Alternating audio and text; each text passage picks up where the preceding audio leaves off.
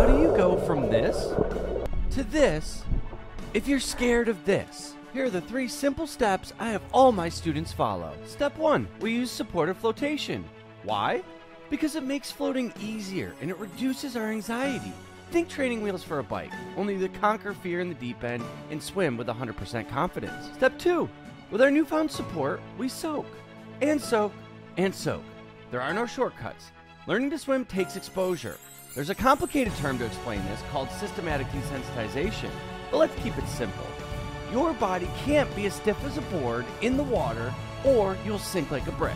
Step 3, we reduce your flotation. No, you won't get stuck in this float forever unless you want to, and then whee!